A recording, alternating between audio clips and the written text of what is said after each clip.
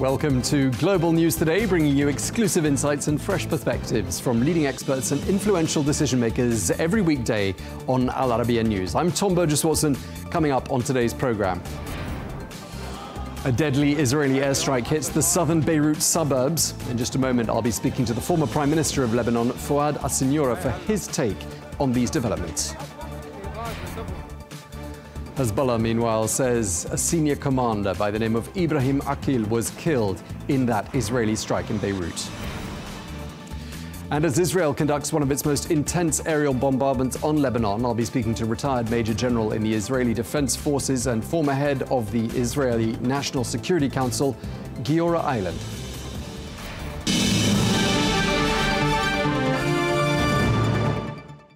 Welcome. We begin in the Lebanese capital, where there was a loud explosion this afternoon in the city's southern suburbs. This happened in an area of Beirut that is known to be a stronghold of Hezbollah, and the Israeli military said that it carried out what it called a targeted strike in that very area. Well, the Israeli military is redirecting its attention to the Lebanese border, where it faces frequent clashes with the militant group Hezbollah. Well, last night, Israel conducted one of its most intense aerial bombardments on Lebanon in the past year, targeting approximately 100 rocket launchers. And then today, Hezbollah said it had fired 140 rockets into northern Israel. That's also backed up by the Israeli military. Well, the Israeli military reported that the rockets came in 3 waves, targeting sites along the border. Well, Hezbollah claimed it targeted several locations with Katyusha rockets, including air defense bases and the headquarters of an Israeli armored brigade, which they said they struck for the very first time. So that's the latest on the ground in southern Lebanon. Our next guest is Fouad Siniora, who served as Prime Minister of Lebanon from 2005 to 2009 before handing over to Saad Hariri. Thank you very much indeed for speaking to Al Arabiya News. Israel has said more than once that they're at a new phase in their war. It seems that Lebanon is their focus. Is Lebanon on the brink of a full-scale war with Israel, do you think?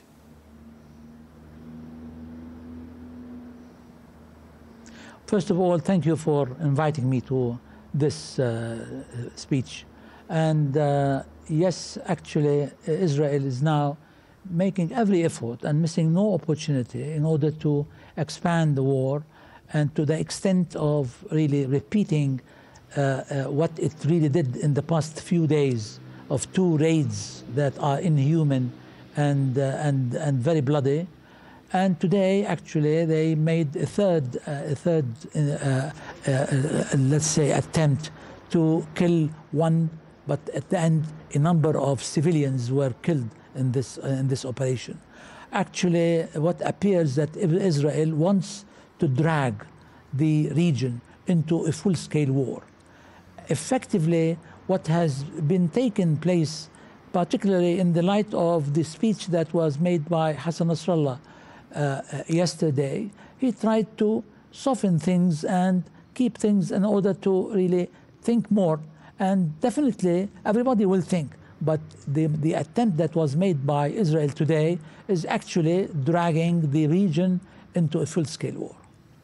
You recently said, though, that Lebanon cannot survive another war. I'm quoting you from an article, so do correct me if I'm wrong in saying that. But that would imply that the stakes are extremely high for Lebanon.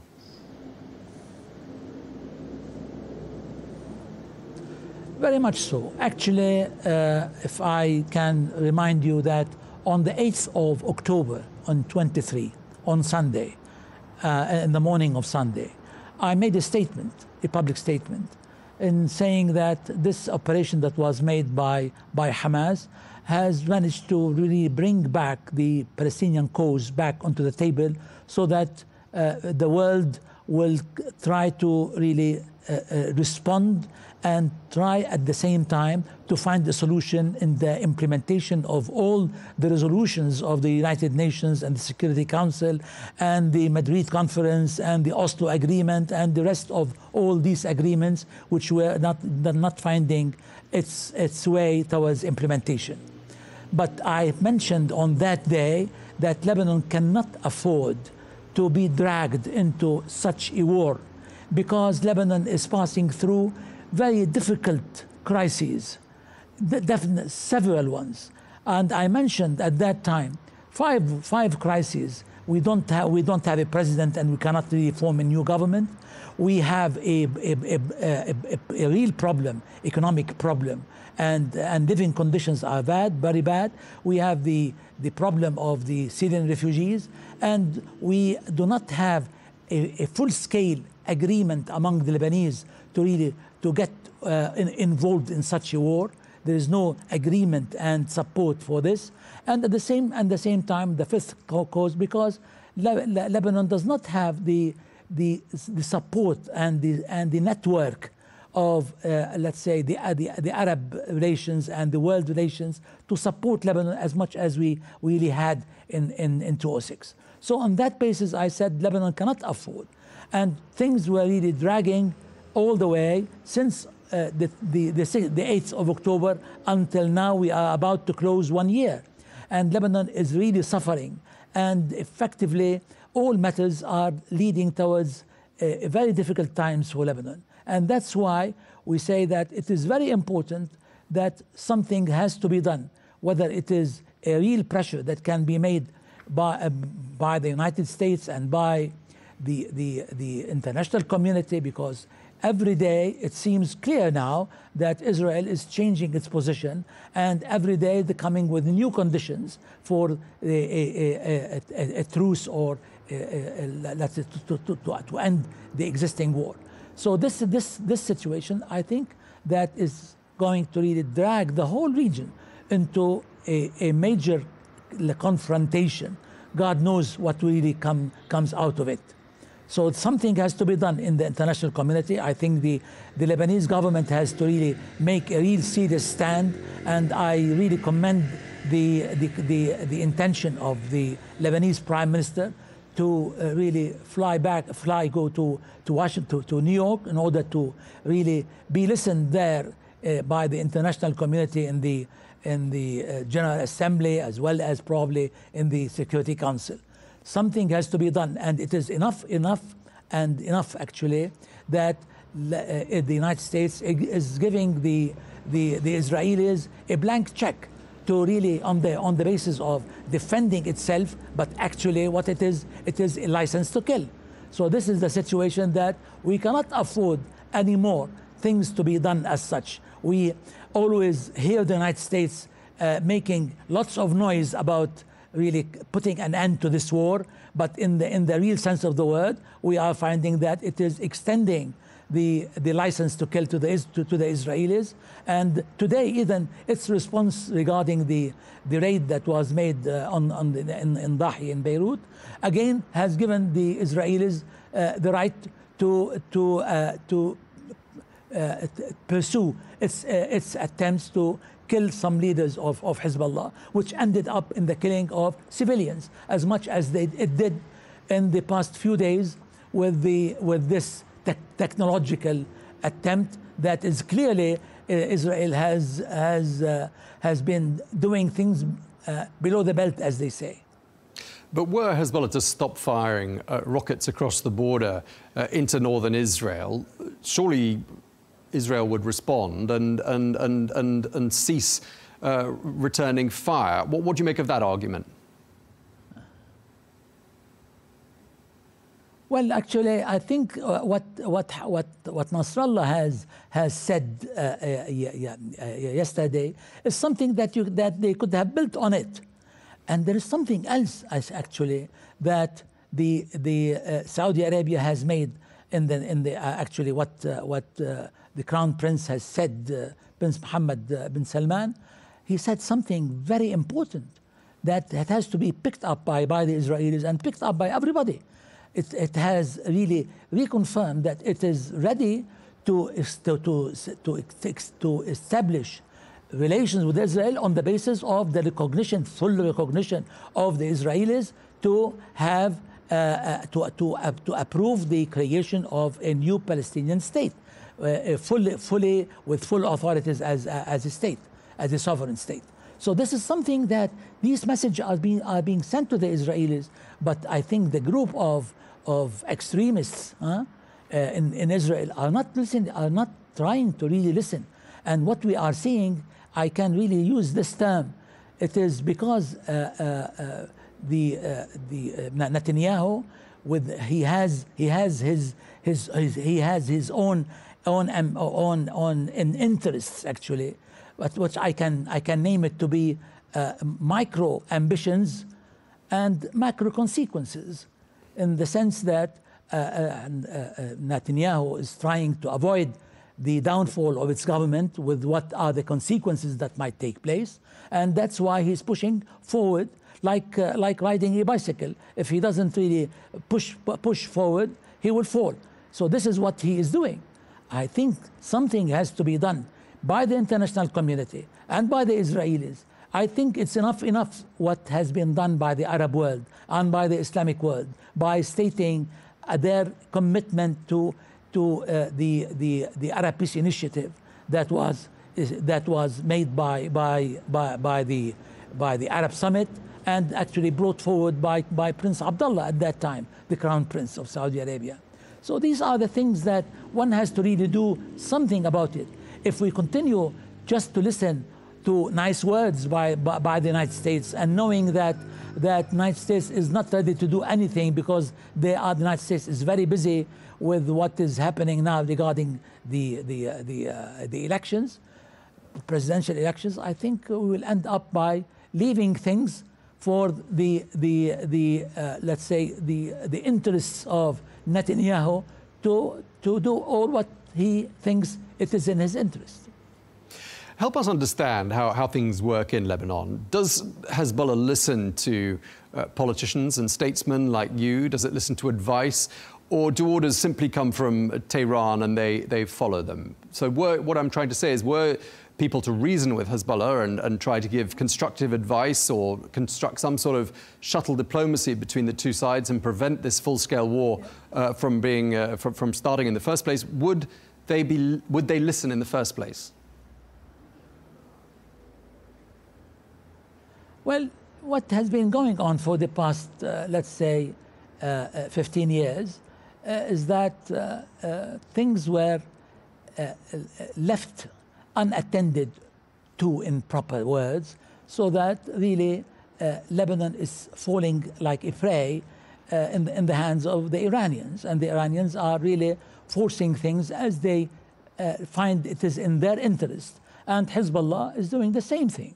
So instead of actually creating a vacuum by the absence of let's say the Arab world and the international community of not doing much to really help Lebanon, it's not only by trying to really bring people together in order to have let's say the election of a new president, but more than that, it's something that has to be really done in order to support the people who are for the complete sovereignty of the country.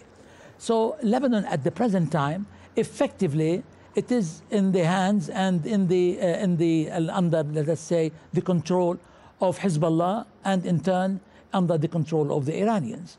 This is something what we had a chance actually to start creating a change in this regard during the elections, and we found out that everybody withdrew and not really help in order to help those who believe in this full sovereignty of the country. There was not a proper help that was extended, and that's really what really happened.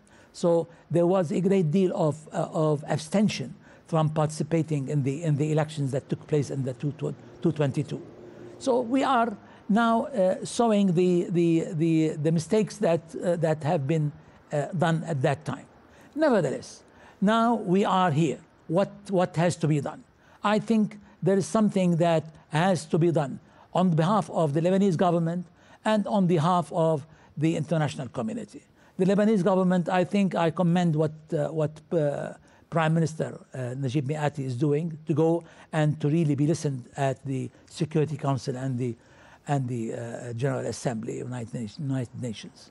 And at the same time, something has to be done by the Americans. I cannot really accept what a spokesman on behalf of the American administration saying that Israel has the right to to pursue its attempts to really kill some leaders of the Hezbollah, as if they are giving a blank check to Israel to continue attempting to do what it likes. As I can see it now, that this attempt today of this raid that was made by Israel, it is as if Israel is pushing Hezbollah to fall in the abyss. This is something, it's not only Hezbollah, it is falling in the abyss. Lebanon will fall in it, and Israel will fall in it. Because let's go back to see what really happened since October 8 and October 7 of 2023. I mean, Israel has killed that many, 42,000 at least, and has injured and incapacitated over 100,000, and has practically raised Gaza to the ground. But what it really resulted now, actually Israel is in a very deep situation, and effectively it cannot really get out of it, no matter what it does. And now they are finding a way of compensating what they could not achieve in Gaza to really do it in Lebanon. Fine. Now, if they want to really attack Lebanon, what will happen? Again, they will get into a very deep crisis in this, because it will end up with more killing and more destruction. And what they have put as an objective for this battle, as they say, to get the Israelis that immigrated from northern Israel to the midst of Israel, I think they will not get back. Things will get worse, and they will have more immigrants or refugees coming from the north of Israel. So it doesn't really achieve more killing does not achieve any result. Killing, let's say, selectively one and more persons will not really get results. It is something that has to be done towards finding a long permanent solution. What Crown Prince Mohammed bin Salman has said is the right thing, and it falls at the right time by sending this message to the world and to the Israelis and to the American administration, that something has to be done to make these people come back to their senses. As long as they continue what they are doing, we are not moving towards peace. We are moving towards more wars, and to expand, and more killing, and things would go out of control. Particularly if we look at the world situation, what you have a situation that is very shaky and very vulnerable. What's happening in Europe, what's happening in South America, what's happening in South China Sea, and all these are indicators that something wrong is happening. If we are going to leave things as they are, they will getting, let's say, more complicated, and as you can see, what do you call it, connected vessels. Things will get involved here and there, and will create problems here and there. It becomes very difficult to put an end to it. In the event that things do escalate and a war breaks out between Lebanon and between Israel and Hezbollah, yes. Is it an inevitability that everyone in Lebanon would rally around Hezbollah and it would be a Lebanon-Israel war, or would it remain somehow or other a hybrid war or directed attacks like the ones we saw today carried out by Israel? Would it remain between these two parties, or would the whole country, would the whole of Lebanon necessarily be implicated? Well, let me tell you something. As I said, that when Hezbollah made this, let's say, step towards getting involved in this war, there was little people who really were supporting him. Probably I was the first to talk about it, but I mean, many, they expressed their opinion that they are against it. And now people are against it. But if things will get more complicated, definitely people not to come to the rescue of Hezbollah. They want to come to the rescue of Lebanon. They want to defend Lebanon. So this thing, I mean, instead of leaving things to get more complicated, let's put an end to it now and avoid having a full-scale war. Your government was the first government, I believe, to include representatives from Hezbollah. Just looking back on it, was it a mistake to include them, do you think?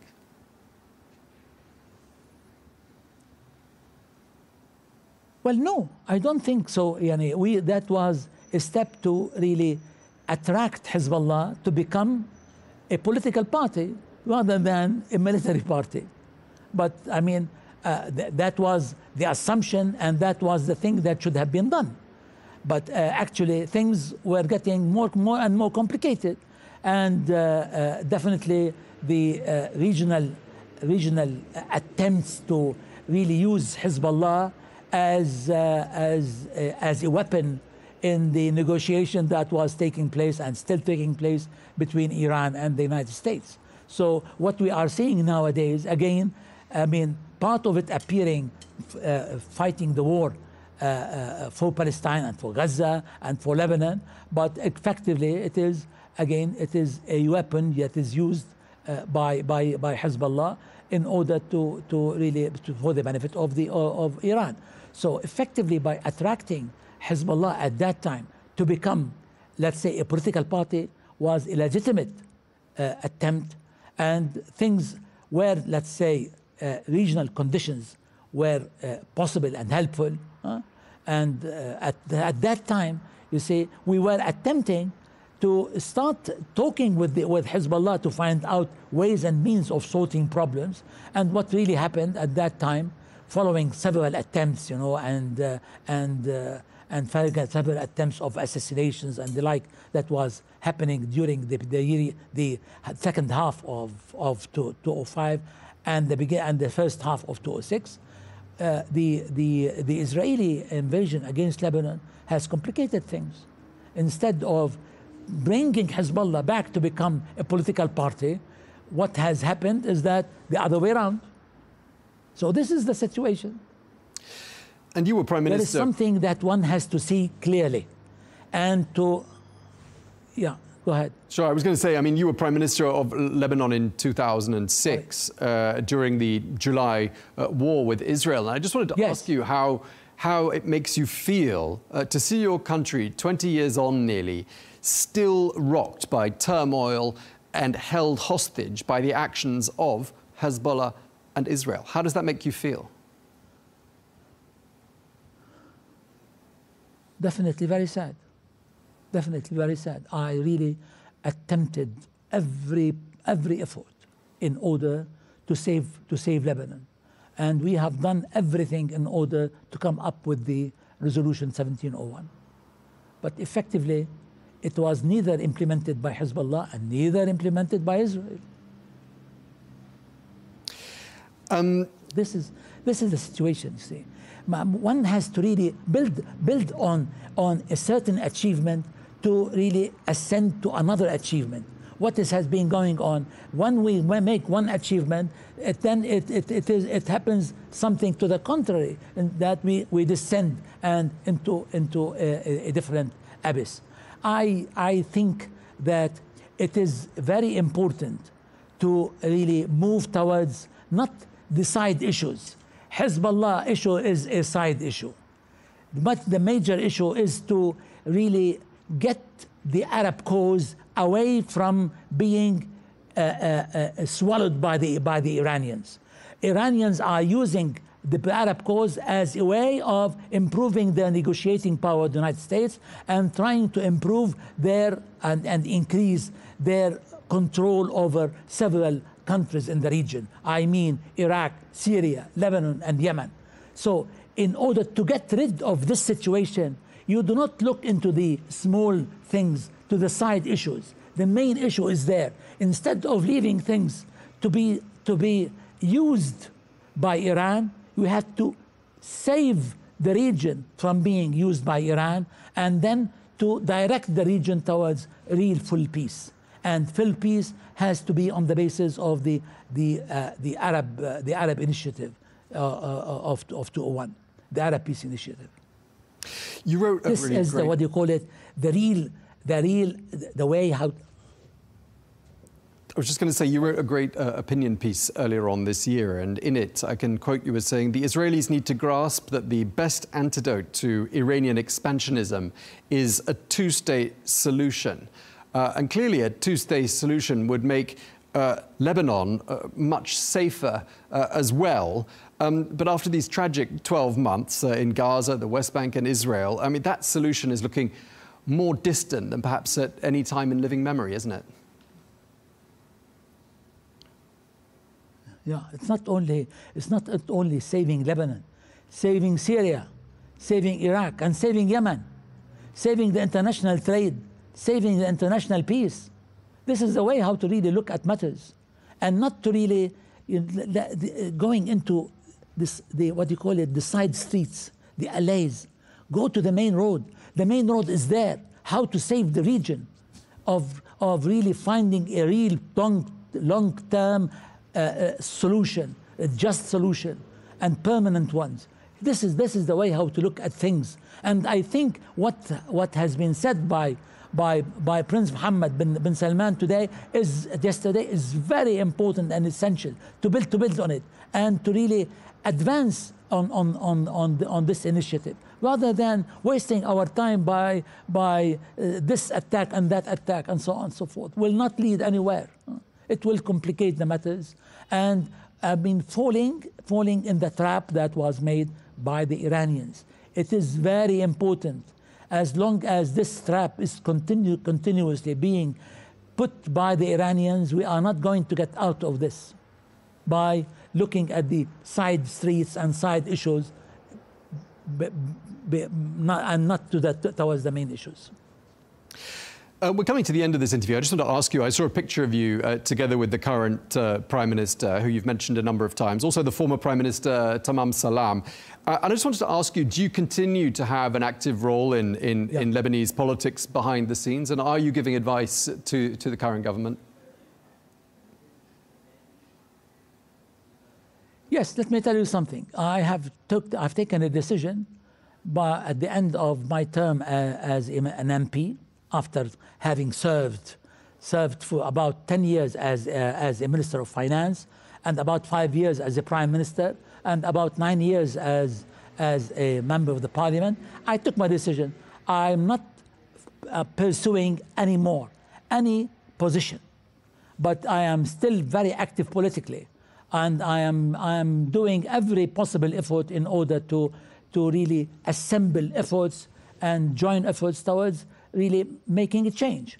I was the one who has suggested the formation of the club of the former prime ministers, and we are meeting periodically, every other weeks at the least, you see, and we continue to exchange views and support whenever it is needed to support, and saying our opinion whenever it is necessary to do so. This is my last question, and this is for the benefit of people watching who might be thinking, when they read about Lebanese politics, they read about often dramatic events, they read about stalemate, they read about infighting, even assassinations. What would you say is wrong with Lebanese politics? Yeah.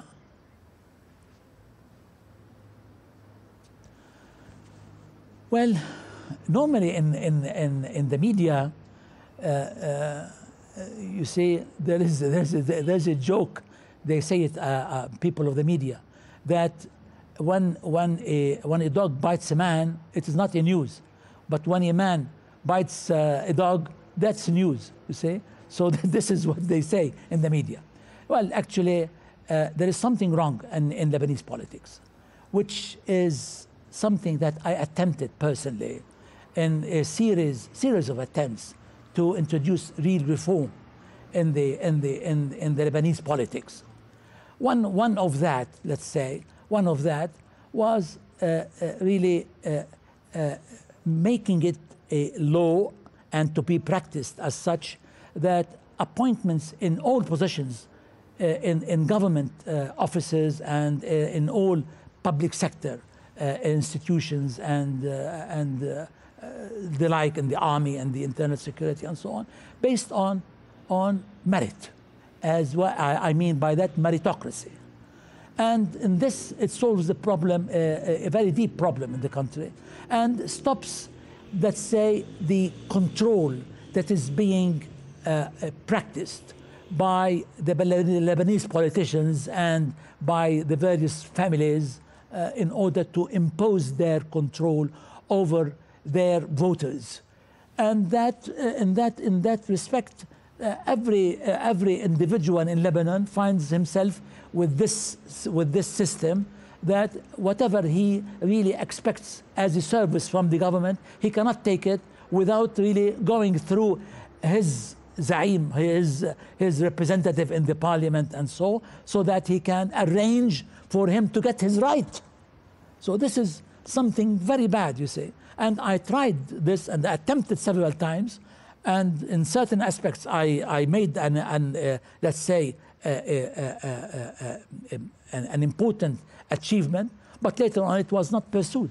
So this is one. There's something else that I attempted in the Lebanese parliament, which is something that very important. We have done it during the second half of 2005 in terms of a reform, which is based on the constitution, that all the constitutional powers, which is the legislative as well as the executive powers, they are supposed to be hand in hand, independent, and not to make any one steps on the other. So there was some sort of an attempt to have a type of government in Lebanon which is all unity government, which ends up, all unity government is something that happens in all democracies, but for a certain period of time, and at the end of a certain crisis, they go back to real democracy. Democracy, there is a majority and a minority. The advantage of that, the majority really be in government, and the minority is not supposed to be marginalized, the minority, but it tries to really criticize and try to effect a downfall of the majority. But this is democracy. What I have done in this, in agreement with the Speaker of the House, Nabi Berri, we arranged that we had something very similar to what really takes place in all major democracies, in the United States, in England, as well in France, which are having, what you call it, the Q&A time, the weekly meeting, as actually weekly meeting to hold the government accountable. And we managed to have that for a period of about 5 months. But effectively what really happened later on, the Speaker decided to stop it, while actually this is a very good, important step towards the implementation of a proper democracy, whereby every week the General Assembly of the Parliament convenes, and any member of the Parliament, he speaks for 3 minutes, not to have long sessions and long speech and to show everybody that he knows how to speak and how to improvise. Actually, what he has a certain question for 3 minutes, and then the government answers. If it doesn't have an answer, they will ask him to really delay it for the second week. And if he doesn't get the right answer, he has the right to question the government, and he has to have to ask the vote of confidence in the government. This is how to really make the democracy really work. This is something was not done. And I have reminded the Speaker of the House so many times over the past decade, and he says yes, yes, yes, and nothing really happens. All right, well, we're going to have to leave it there. We're out of time. Thank you so much for taking the time to speak to us, Fouad Siniora, former Prime Minister of Lebanon. Thank you for speaking to Al Arabiya News. Thank you.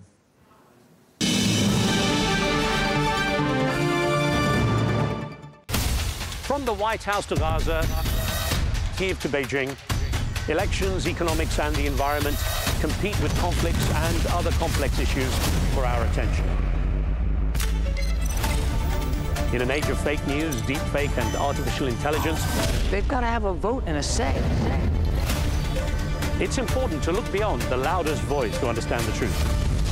From newsmakers to groundbreakers, My campaign is going very well. presidents, prime ministers, princes and peacemakers, and cultural tastemakers. As Arabs, as Middle Eastern, we're too emotional. Join me on the Rizkan Show for empowering conversation. Well, for more on this, I'm joined now by Giora, Eiland, who is a retired Major General in the Israel Defense Forces and a former head of the Israeli National Security Council. Thank you so much for joining us, Major General. You've been quite critical of Israel's response to the 7th of October attacks right from the beginning. And I just wanted to start by asking you, what's been at the core of your criticism? Are you saying that Israel was too lenient or too harsh in Gaza? Neither one. If we understand what really happened on the 7th of October, then the best way to present it would be that on that day, the state of Gaza began a war against Israel. They killed about 1,200 Israelis, most of them were civilians. They did capture or kidnap about 250 Israelis. Again, most of them are civilians. And this was a very vicious and brutal surprise attack. Now, just imagine what would happen if something similar could be in Europe, when the small state of Luxembourg would do something similar to its bigger neighbor, Belgium. We can assume that if it happened in between Belgium and Luxembourg, then the immediate Belgium response would be to cut all the supplies from their area to small Luxembourg and to say, well, at least, we are not going to let any supply going from Belgium to Luxembourg that does not have any access to the sea, and we will do it at least until you return with no conditions all the 250 Belgium citizens that you kidnapped. So that's exactly what we should have done on the very first day of that war. And today's war, if we can speak about the 21st century wars, the most important matter is not the military force or the ability to use, let's say, to carry out military strikes. The most important matter is to use the relevant advantage that you have over your opponents. And the real advantage that Israel had and still have over the state of Gaza is that all the entrance and exits to Gaza and from Gaza are fully controlled by Israel. So we should have done something similar to that. And if it happened, we could be long time ago, after the end of the war, with all the Israeli hostages back, with much less Israeli casualties and with much less civilian Palestinian casualties. And this was the core of my criticism at that time. Okay, so it's principally about the strategy rather than the leniency or the excessive harshness. I want to ask you about something that's surfaced on social media in the last 24 hours or so. We've all seen these pictures of IDF soldiers throwing bodies off a roof. I believe that happened in the occupied West Bank. We're not going to show those pictures here on Al Arabiya because they're pretty sickening. But what's your reaction to that? Do we agree that this was a crime? I don't know. I did not see it. Actually, it's Friday today. Friday, I'm trying not to work. So I'm not sure that I know the story that you're talking about. And anyway, we're focusing on our northern border with Lebanon. So I actually have no idea what you're talking about, and I cannot respond. We've had lots of guests on this channel who've said in the last week that they believe that Prime Minister Benjamin Netanyahu's principal motivation is simply to stay in power and out of jail. Do you agree with that assessment? Well, usually I prefer, whenever I speak to foreign networks, not to speak about the internal Israeli problems, but to try to explain what we do on the 8th floor, 8 fronts that we are confronting right now. We have 8 fronts that are fighting against Israel. So yes, we do have problems with our leadership. I don't like the way that the Prime Minister behaves. I'm not sure that all his considerations are based on purely national interest. And I do explain many things domestically in Israel, but I prefer to explain if you want to know what is the real let's say, problem here during this, let's say, 8 fronts war, rather than to go to, let's say, to internal Israeli politics. And with regard, go ahead. So, with your permission, it is important to understand because most, let's say, reporters and analysts all over the world fail to understand the core of the problem. The core of the problem is a dangerous combination of two elements that are not only an Israeli problem. It is going to be very shortly a problem of the Middle East and maybe also of the West. And this is the two elements that actually describe the Iranian strategy. The first one is to take, let's say, weak countries. Some of them are failed countries like Lebanon, Yemen, Syria, Iraq, and others. And they build an internal pro-Iranian militia inside those countries. Those militias get a lot of ammunitions and training and money from Iran. So they become stronger and stronger and more influential. So it is like a cancer that spread inside the body of a country. So at some point, the country is actually not able and not accountable for what is happening within the countries, but everything is done according to the pro-Iranian militia. And as I said, you can see a perfect example in Lebanon, a perfect example in Yemen, and partial example in Iraq and Syria. But the Iranians have a very, very big appetite, and they want to see a very similar developments in Jordan, in Sudan, in Bahrain, and at some point maybe also Saudi Arabia and other countries. And in each country, they do find, let's say, a core of opposition that they support strongly in order to make them a very loyal pro-Iranian militia. So this is one element. But in the past 5 years, we could see the second element in this strategy, and this is to arm all those militias with very, very advanced military capabilities. So they are not a terrorist organizations that have an RPG and Kalashnikov. How many countries in the world have a capacity of the Houthis in Yemen? They can launch missiles to a range of 2,000 kilometers. How many countries in the world have such an arsenal like Hezbollah? And similarly, we can speak about Hamas and other militias in the region. So the combination of these two elements will actually break down the structure of the states in the Middle East and will bring a lot of instability, even more than that, first to the Middle East and later to other areas. So Israel is fighting, of course, for itself, but whenever we fight against those militias and against Iran, we are doing a great favor to the West, and this is something that should be, let's say, strongly emphasized. So you're basically saying that we are heading towards a broader regional conflict. Are you saying that's an inevitability now? This is, again, this is something that Iran wants, and they said actually almost openly, not to mention that for the past 25 years, the supreme leaders say again and again that his goal, his vision, let's say his legacy is to destroy Israel and to wipe Israel off the map. This is, let's say, clear policy. And the strategy of all those proxies is actually to serve this, this goal. So whenever we speak about Hamas, Hezbollah and others, and we ask ourselves, what is their, let's say, political goal? Their political goal is to eliminate Israel and to kill all the Jews who live here. It is not about any territorial dispute or any other dispute. So it brings me actually to the main front today, and this is the front in Lebanon or with Lebanon. Just yesterday, we could hear the chairman of Hezbollah, Hassan Nasrallah, who said in very clear words, I'm not going to stop this war, I will continue.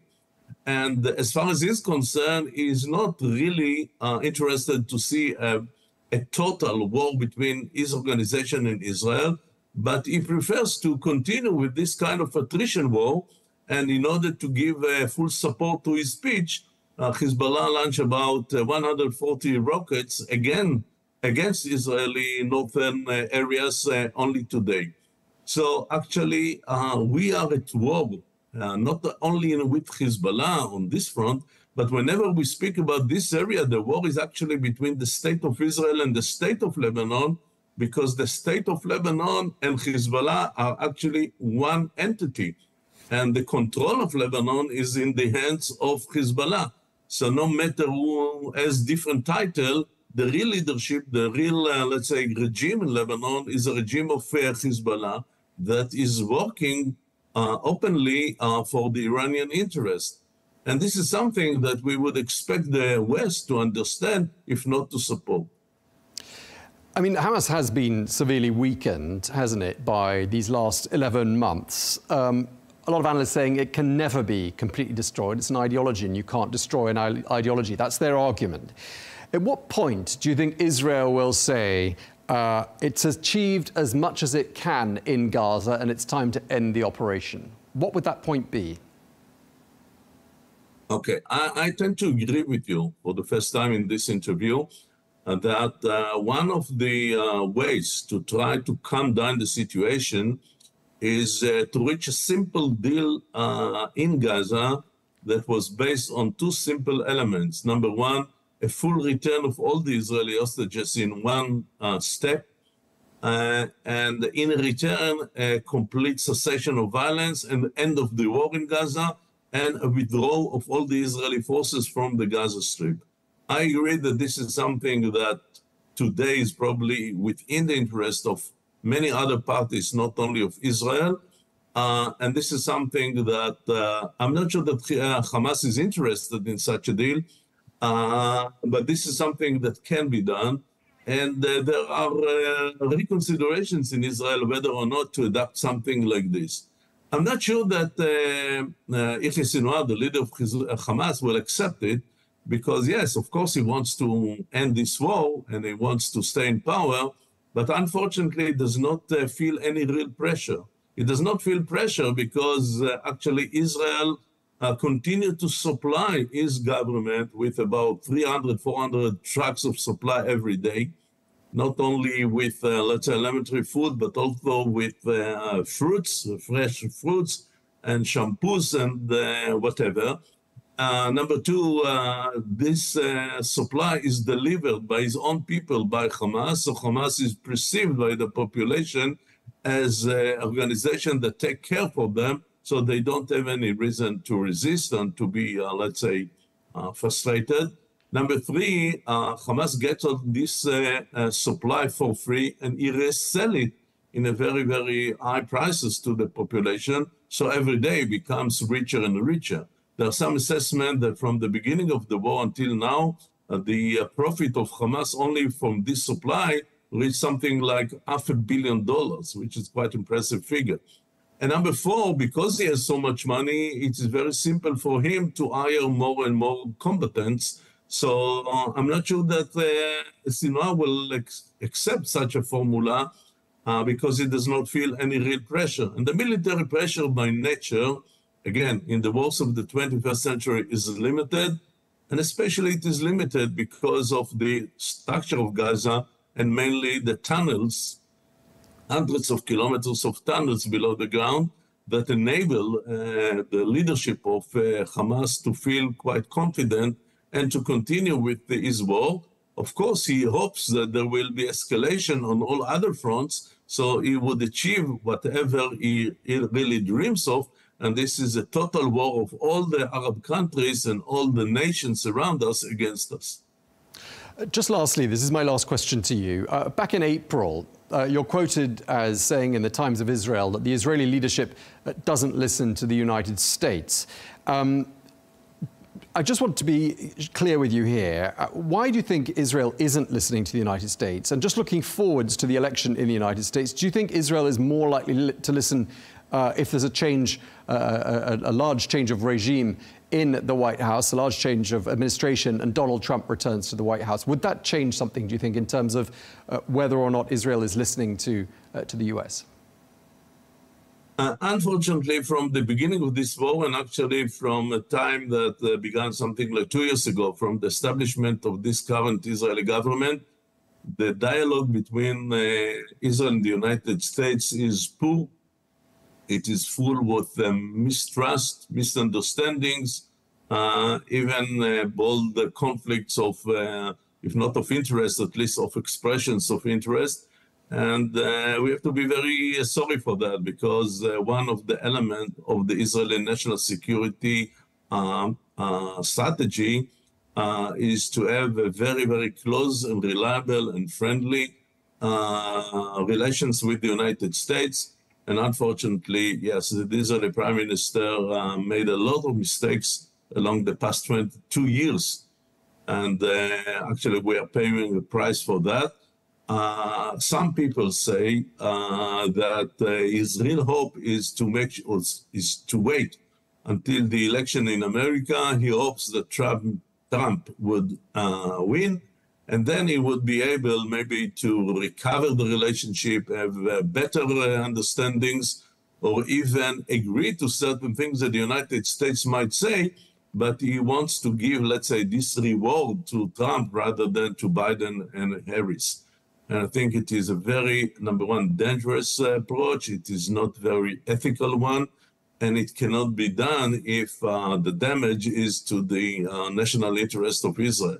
So yes, I have a lot of complaints against the way that our government is behaving, but it doesn't necessarily mean that our enemies are the good guys and we are fighting in the wrong way, or we are doing something that we should not do on the battlefield. I think that we are doing whatever we have to do in order to defend our country and our nation.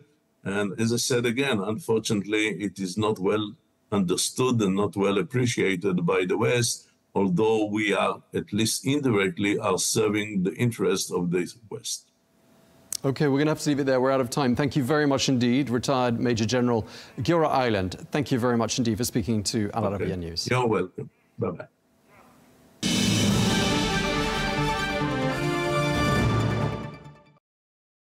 As tensions between Israel and Lebanon escalate, how are these developments going to impact Jordan and its role in maintaining regional stability, and also the broader implications for Middle Eastern geopolitics? Well, to help us answer those questions is the former Jordanian Minister of the Interior, Hussein Majali. Thank you very much indeed for speaking to us. Jordan's in a really delicate position, isn't it, navigating relations with Israel in the context of what's happening in Gaza and the West Bank. Just how challenging is this for your country?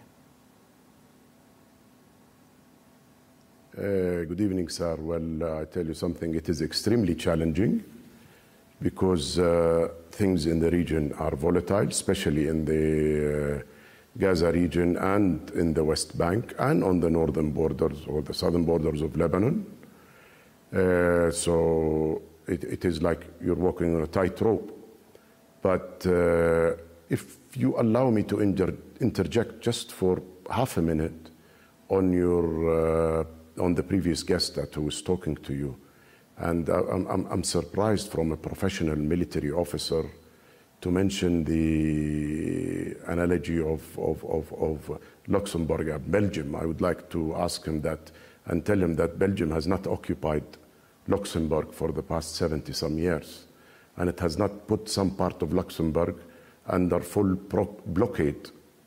So, and as for the number of the Israelis lost their lives on the 7th of October, all media reports have said that a good number of them was shot by the IDF themselves. So it's just a correction of this. And I'm surprised from a military officer also to say that he wanted to put Gaza under starvation. And remember, Gaza also lost 41,000 people to date.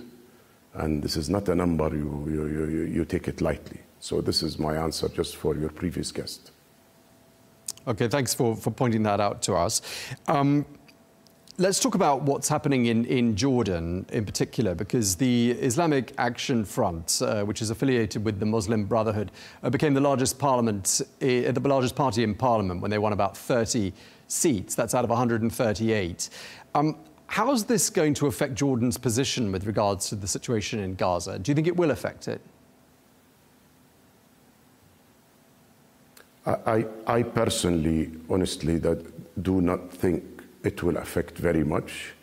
First of all, it's It has, as you've stated, it has 31 seats, which is about 22% of the bloc of the parliament. And when Jordan ratified the peace treaty with the State of Israel, Islamic Brotherhood was in parliament in 1995. So, and they had almost that number, just a bit short of it, in 1%. So I would like to say, definitely the Gaza and the West Bank disturbances and all the operations going there has affected the result of the elections, where I believe it played in favor of the Islamic Action Front, and it gave them that seat, that number of seats. But will they be any? Will they play a major role in like ending the peace treaty or changing the course of the state? Well, the course of the state is really forward going. His Majesty the King has voiced his concern, and he's very forward moving in condemning the Israeli actions in Gaza and in the West Bank. And also remember, the Islamic Front is a member of the Jordanian society. We cannot alienate somebody who has come to the parliament via the ballot. They came via the ballot. You agree with them, you disagree with them, they came via the ballot, and 463,000 people voted for them, voted for the bloc that is on the, not for the 31 because they're split into two. 17 they came on the party of the Action Front, and the other ones on local elections. So do you think that the war in Gaza was at the forefront of the minds of people as they voted there in Jordan? The war itself, and more importantly, the everyday results of the aggression, the number of people who've been maimed, the genocide, the inhumane treatment of Palestinians in Gaza and in the West Bank. By the way, the West Bankers have not attacked on the 7th of October. They didn't do anything on the 7th of October. So, no, definitely it had the optics, and you know the special relationship between Jordan and Palestine, and occupied Palestine. It is a very strong relationship. There are family ties, there are what we call it is marriages and all this. So it hits home. It hits home. For you, sir, you get affected if something happened in Japan. How about if something happens next door to you and they are your next of kin? This is only a very normal reaction to what is happening. Definitely, yes. Sure, and there have been quite a lot of protests, haven't there, in recent months? People taking to the streets saying that the treaty with Israel that will celebrate 30 years, actually, next month, they're saying that treaty should be scrapped. I mean, this puts the Jordanian government in a difficult position, doesn't it? How do you think they're likely to react, and could that treaty be in jeopardy? Sir, first of all, I was the head of the Public Security Directorate, which is in charge of internal security. We had this protest. Very soon we will commemorate 30 years. Those protests have been going on for 30 years. Different times, different peaks, lows of the numbers, but it's been going on all the time. So I personally don't think at all it will affect. I think what will affect the peace treaty is Israel's action in Gaza and in the West Bank. Jordanian officials have frequently pointed the finger at Iran and said that Iran is perhaps trying to destabilize the kingdom. Do you think there's much evidence of that? And could this be an example of it? Sir, I personally think, I could be way wrong, but I think nowadays, for the past 6 months, Israel has been playing a bigger role in that than we can point at Iran. Definitely, Iran has its interest in the region, and Jordan is part of the region. And most of the, let's say, the satellite forces or the proxy forces for Iran, they are around Jordan, and we are the only steady and strong pillar, not allowing those proxy groups to penetrate Jordan.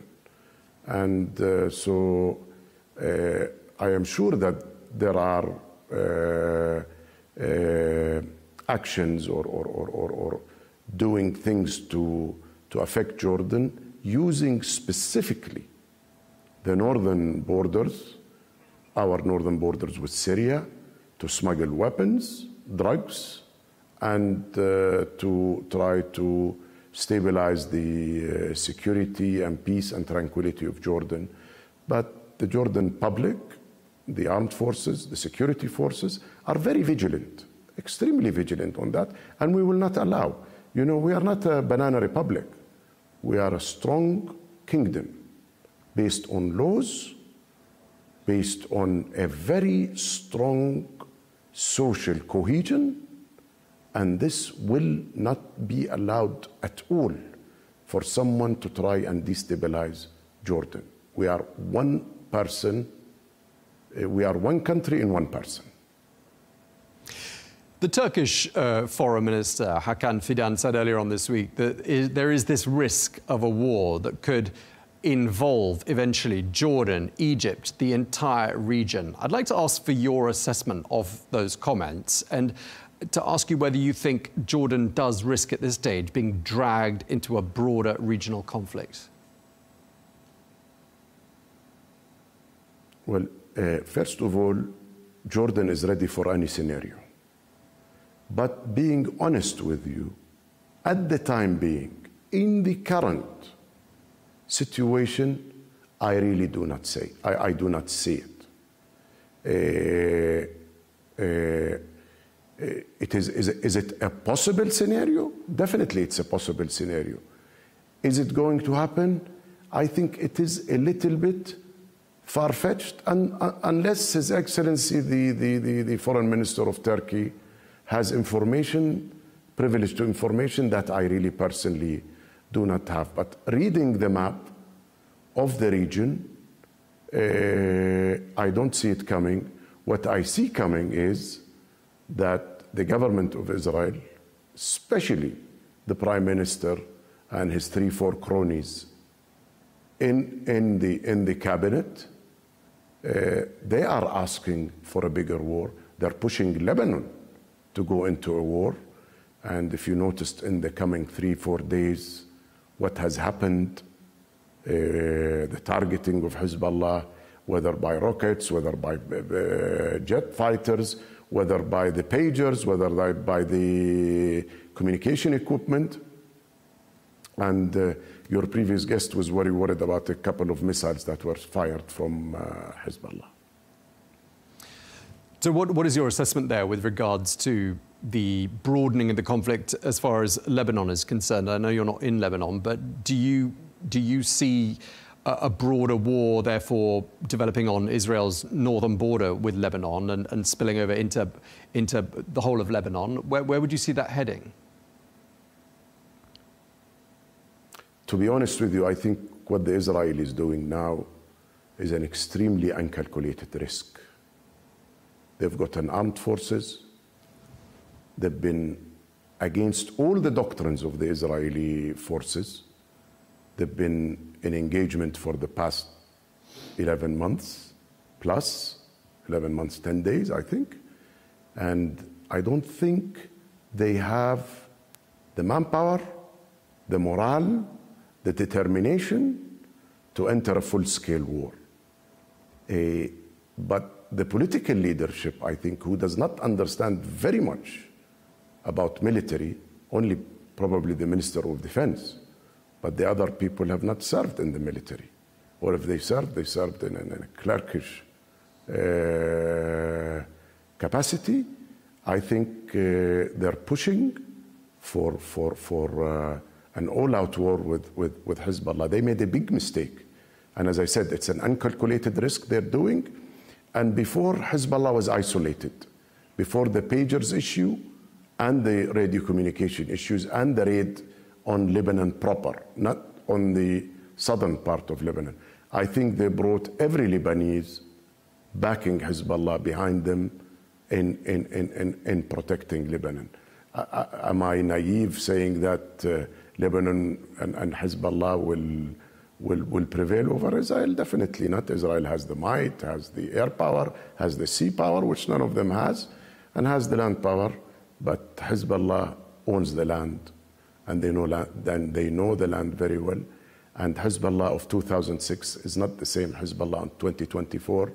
So the rules of the game have changed, and I really pray that both sides become level-headed and not push the area into a higher tension, which could lead to regional disturbances. So what can the international community do to prevent that very bleak scenario you just described from happening? What needs to be done? Well, I tell you, I don't think Israel cares to what they do. 3 days ago, there was a vote in the General Assembly where 124 countries have recognized, in favor of Palestine. 14 said nay, and 41 abstained. And there is a lot of pressure on Israel, and Israel is not listening. Israel is not listening to the United States. Israel is not listening to the United States at all. And as you've stated earlier with your guest, they're playing a very dangerous game, that they're betting on the results of the elections. And I think they are taking also an uncalculated risk with this one. So just lastly, would you say that in terms of the diplomatic effort up until now with regards to Gaza and striking a ceasefire deal, there hasn't been a ceasefire since November in Gaza, would you say that the lack of success on that front, and we have seen Secretary of State Blinken go 10 times to the region trying to broker some sort of a deal, but would you say that the lack of success on that front is all down to the fact that the Israelis are not listening to the rest of the world? Is that what you're saying? First of all, definitely I agree with what you've stated on my behalf, 100% correct. And more importantly, Western world, led by the United States, have many tools to use to pressure Israel, and they have not been using, mainly mainly munitions, mainly full supplies of arms, and that they tell you we need to stop. There has to be a cessation of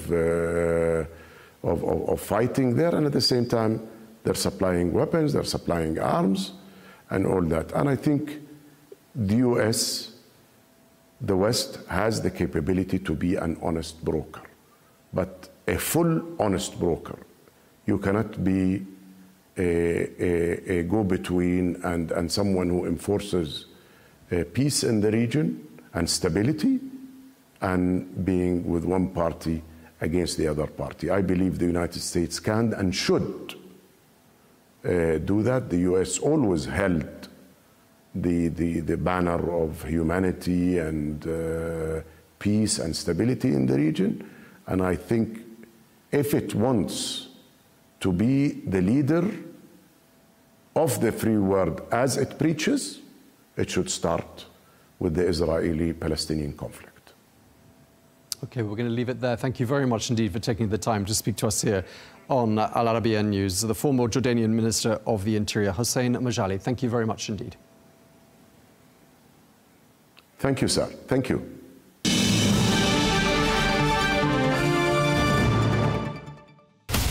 From the White House to Gaza, Kyiv to Beijing.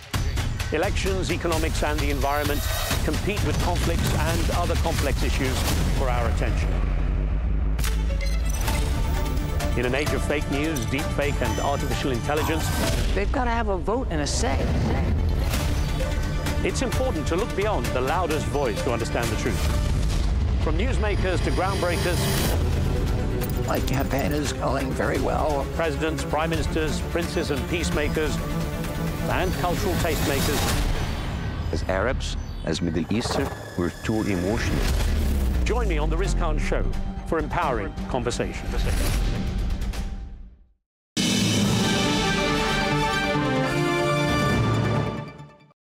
Well, let's bring in our correspondent, Benji Hyer, who's standing by for us in Washington this afternoon. Benji, Israel says its focus is shifting from Gaza to the northern border with Lebanon. And in the last few days, we've seen lots of evidence of this new phase in Israel's strategy. Is this worrying Washington, do you think?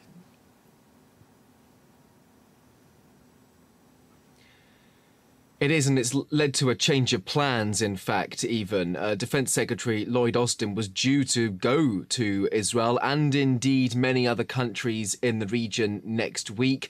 That trip has been cancelled in light of recent events, perhaps unsurprisingly. He was due to sit down with his counterpart, Yoav Gallant, who was the one to declare this new phase of the war, moving towards the border, of course, with Lebanon. And we've seen that most recent exchange of fire between Israel and Hezbollah. It goes to show, I think, that the Biden administration is highly concerned by these events, and it continues to call for a de-escalation. It has expressed these fears and concerns of an escalation in tensions and violence, both publicly. We've seen statements go out towards both parties, but also privately. And even though there wasn't a forewarning from Israel towards the United States regarding the walkie-talkie or the pager attacks in the last couple of days, there was still a brief communication between the Israeli government and the American government, letting the United States know that there would be some operations being conducted. So the US being kept in the loop, but ultimately their hope for that de-escalation of tensions is not coming to bear. We are in fact seeing that violence ramp up in the past 24 hours or so. A very busy week for the US Secretary of State Antony Blinken, and in the last 24 hours he's been holding talks with the top diplomats of some allied countries. What are his priorities right now?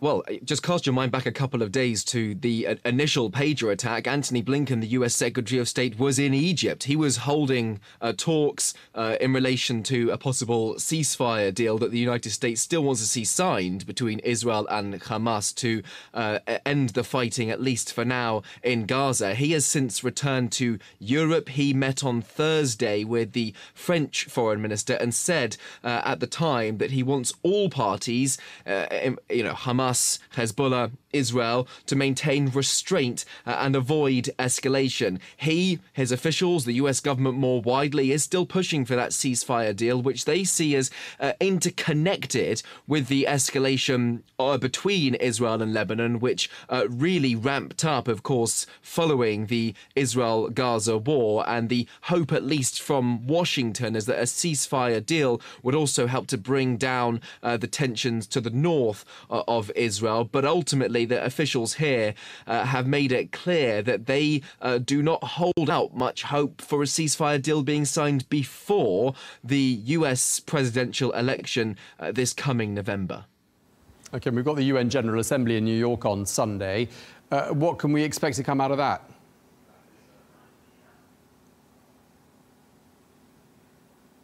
Well, I think, the presidential election in a couple of weeks will feature very prominently, even though it's not necessarily the United Nations remit. But the fact that Donald Trump has made a number of comments in the past about how hostile he is towards these sort of international bodies, what he sees as their ineffectiveness. At the same time, you have Vice President and the Democratic Party's candidate Kamala Harris perhaps turning up to the summit in New York. So I think that there will be that element that could be potentially overbearing on the events that will be discussed. We see from the agenda that there are a variety of areas that are going to be covered: climate change, nuclear disarmament, the Security Council's effectiveness, the fact that there are powers on there, be it US, be it China, be it Russia, who often veto any sort of resolutions regarding especially the war that we are seeing between Israel and Hamas in Gaza, or indeed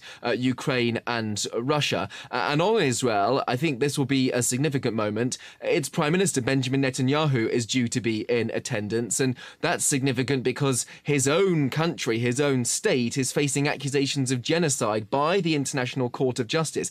That is a United Nations affiliated body. So I think you can anticipate widespread protests outside and perhaps some questions directed towards the Prime Minister when he attends in New York in a few days' time. And of course, lastly, with the election still very much in everybody's mind, the Republican candidate Donald Trump spoke yesterday at the Israeli-American Council National Summit. That was in Washington. And he said that Jewish American voters are going to be partly to blame if he loses the election. Is that because he's trailing behind Kamala Harris amongst Jewish voters there in the United States?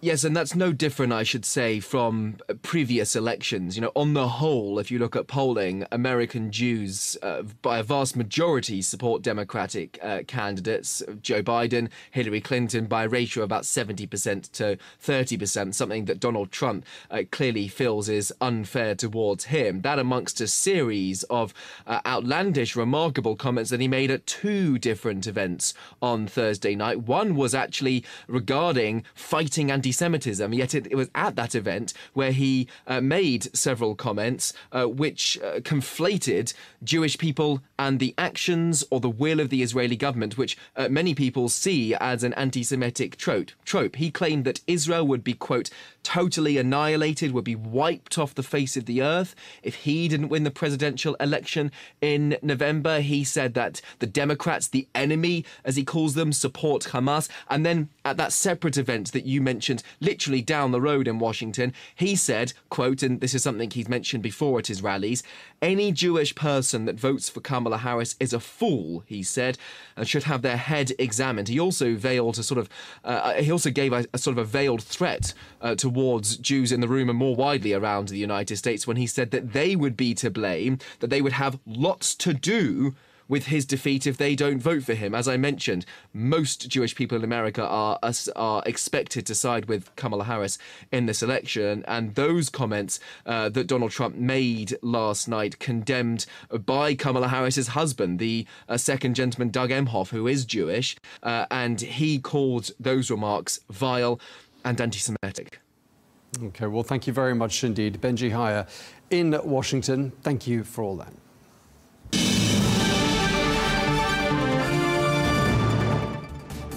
That is all we have time for on Global News today. Thank you very much indeed for watching. Be sure to join us on Monday for more exclusive interviews and debate. Until then, goodbye.